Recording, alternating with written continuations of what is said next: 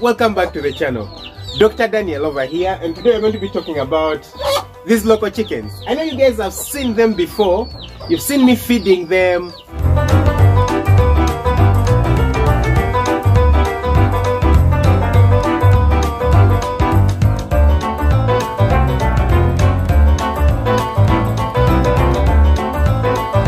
These are grandma's chickens, and you know the interesting truth? Not a long while back, just a few months back, there were just 5, I think even less than 5, probably 4, the grown-up females, and then 1 alpha male, right over there. Now you guys will notice they are clamped towards the door because they want to get out, guys. These chickens are free-ranged and they are not used to being indoors, to being inside, so they want to get out. Grandmother is back to the farm and she's very happy. The last time I constructed this house, she didn't know about it. And she came back and found it and she was very happy and excited.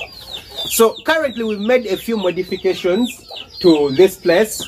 I don't know if you guys can notice, but there's a few pieces of poles that we've added. That's for extra protection, just in case someone cuts through the iron sheets. And then there is these poles again that we put here. The birds are not here right now, but you can see this little bird right now. It's moving on top here. And this is generally where the birds roost. I have some more on the sides right here, where the birds generally roost. You guys, if you know, birds are birds, and birds love to roost up. They never love to roost down, on the floor. You don't put, this on the floor for them to sleep on, no. They prefer to sleep somewhere up. Just like you can see those birds up there. Birds generally love to sleep up. So, this is what happens.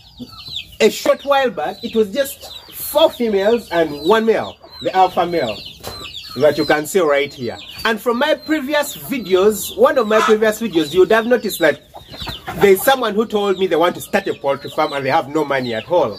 So you want to start a poultry farm, you have 0 shillings, like no money, $0. If you're wondering what's happening in the past, I think the alpha male, the dominant male, is trying to assert his authority. So these other 2 over here are also males that he actually gave birth to. He's the one who, it's his seed that gave birth to them, but because they are growing up right now, I think he's trying to let them know that I'm the boss around. But yeah, if you want to start a poultry farm and you have no money at all, completely no money at all, you don't want to work for anyone, you don't want to go and work for other people, you certainly just want to start your poultry farm, you alone. I don't advise you to go around, begging for money. Maybe in the future I'm going to be talking about, taking loans specifically. I've already talked about that in a video that I'll just leave in a link right here. But the option that you have is just to start small, yeah? Grandmother over here didn't go and borrow money or anything, yeah? She just had her 4 chickens and 1 male, which was actually just given to her. The 4 females, or you can even just start with 2 females. Build a very simple chicken coop like this one. Guys, I told you this chicken coop didn't cost more than $170. It wouldn't cost more than $170.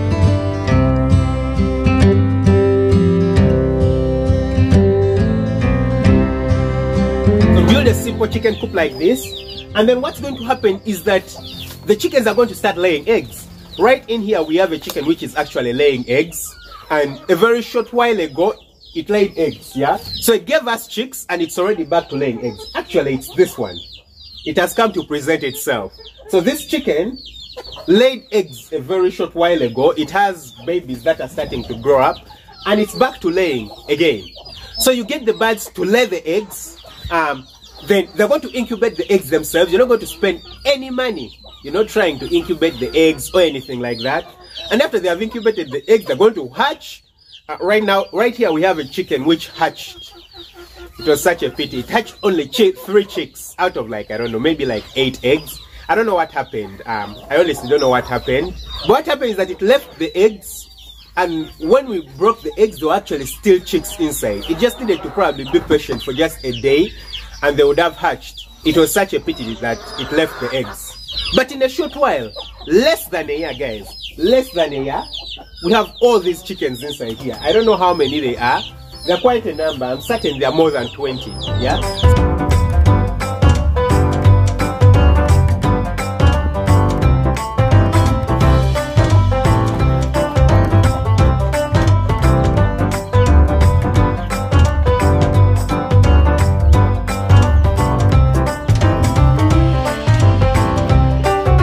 In the past, we've been having mortalities. Before we constructed this chicken coop over here, we were having lots of mortalities because the chickens could die from disease, fleas infecting them.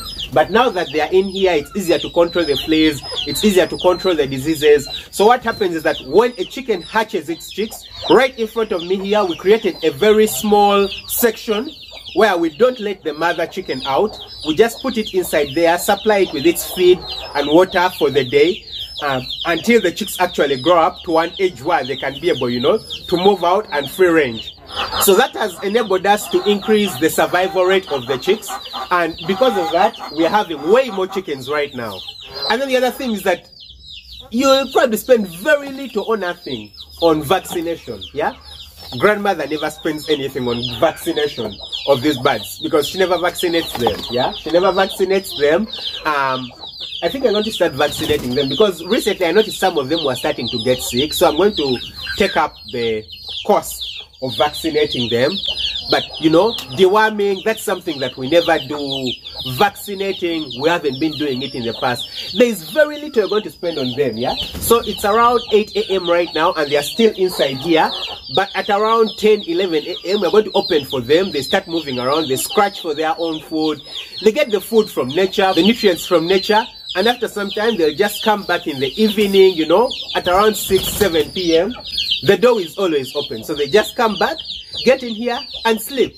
Very simple setup, very simple way for you to, raise them and get money.